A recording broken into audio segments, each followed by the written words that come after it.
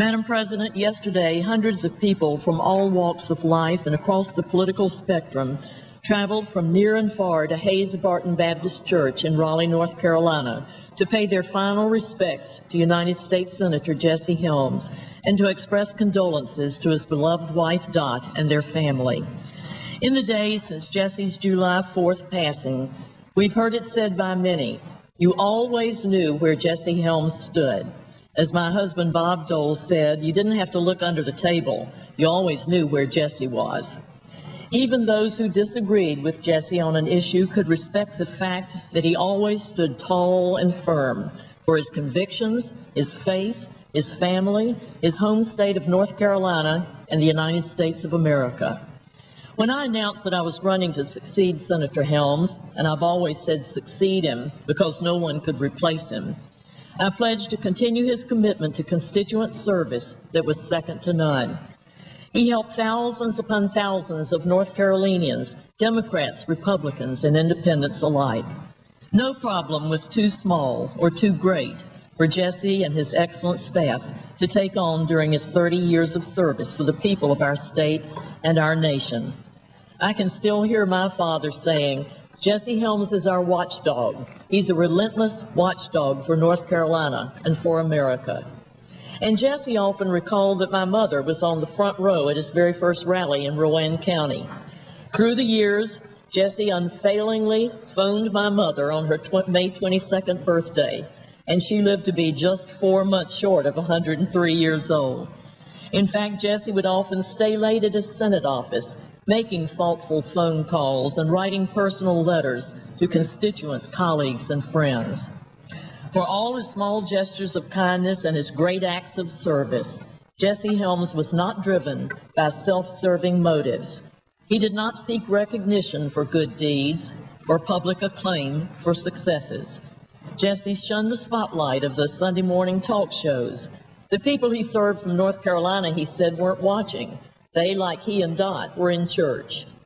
In 1997, Fred Barnes wrote a piece in the Weekly Standard that proclaimed, next to Ronald Reagan, Jesse Helms is the most important conservative of the last 25 years and the most inner-directed person in Washington.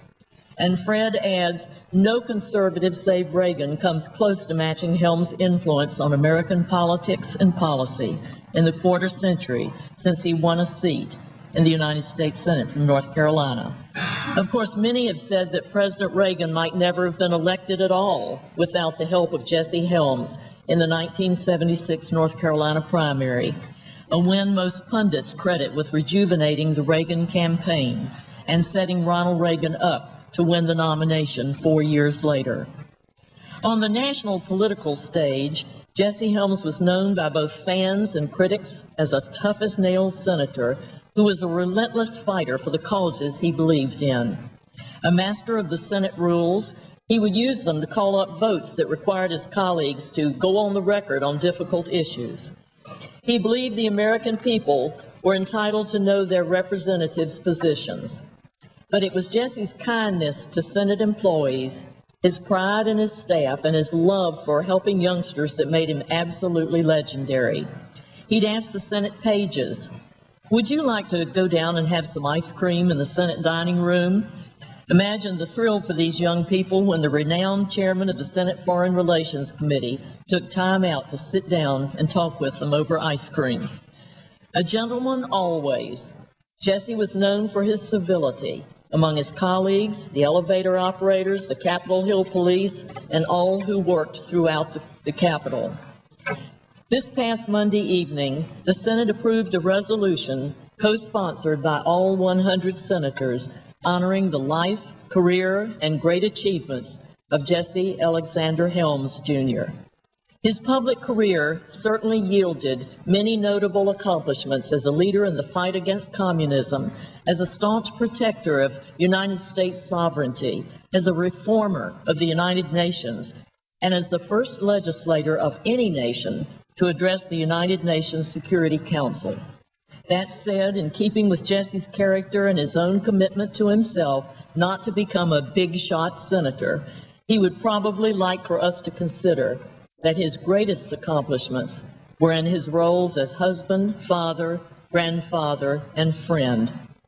Madam President, my husband Bob and I are forever grateful that we were able to call Jesse Helms our friend and colleague for so many years, and we extend our deepest sympathies to the Helms family at this difficult time. I yield the floor.